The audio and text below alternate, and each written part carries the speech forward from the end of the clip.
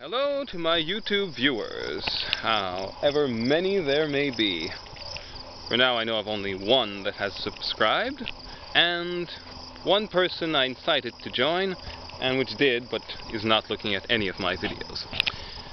So I'm going to tell you a bit about myself. My name is David Racine, and I have been living on a self-sufficiency farm basically all my life.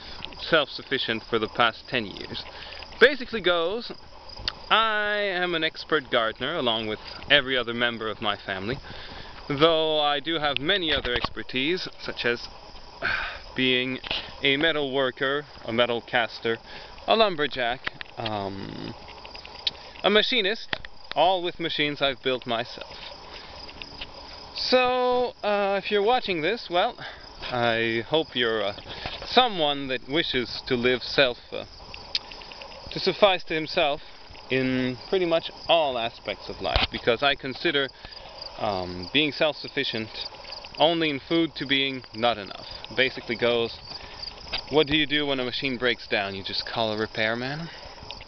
Most, as you might find out, barely know more than you do. I suppose they know from which end to hold a screwdriver, but many don't know much more except how to change parts, and that is not much. What I do is much more. I repair the wear, work the metal again on my little lathe, and then put it back. And, well, what can I say? I've repaired a whole lot of stuff. You could learn how I do it by seeing me. I'll be making other videos. Aside for that, well, the first thing about being self-sufficient is the mind. You don't look to others for your solutions. You don't look to experts. You have to think for yourself. Fine example of how thinking for yourself in today's society is rewarded. I have a project here of beekeeping. What I intend to do is to, produce honey and sell it. But the best thing you can do is always have a backup plan. Though this is my plan, it's something I hope will help me have a better living. Maybe have my own farm someday.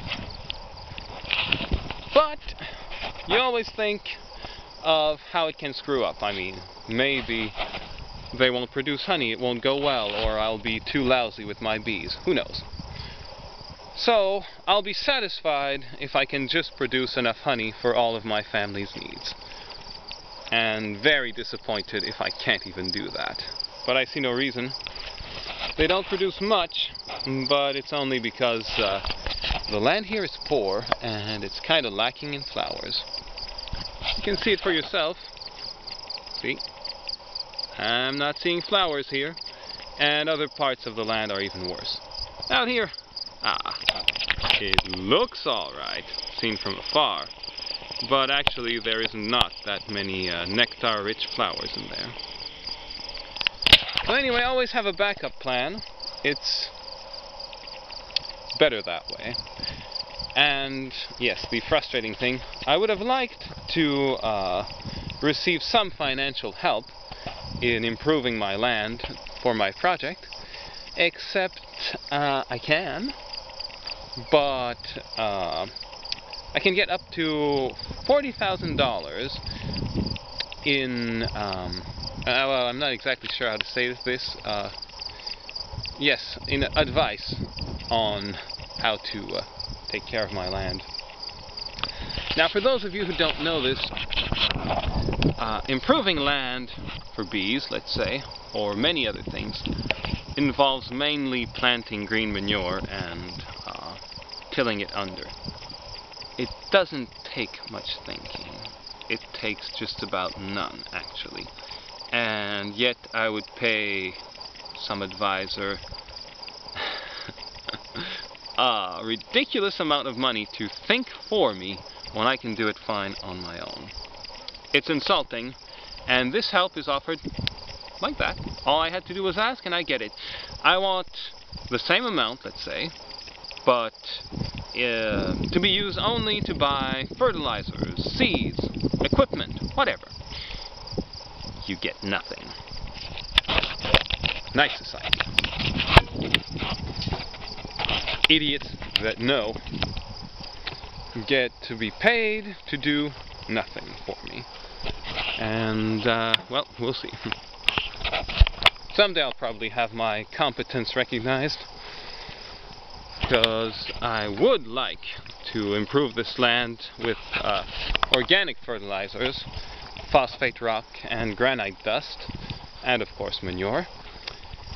But they're pretty damned expensive, and I'd need dozens of tons of it for my whole land. So, for now, I'm forgetting about it, but maybe someday. And it's the same for you. I guess I'll be posting videos of most of the things I do, many of the machines I've built, soon, very soon. You'll get to see the machine I'm most proud of. It's centrifugal huller, but I also use it to beat the grains out of wheat seed heads. And it can be used to hull buckwheat, sunflowers, many other things, and you will get to see some of that.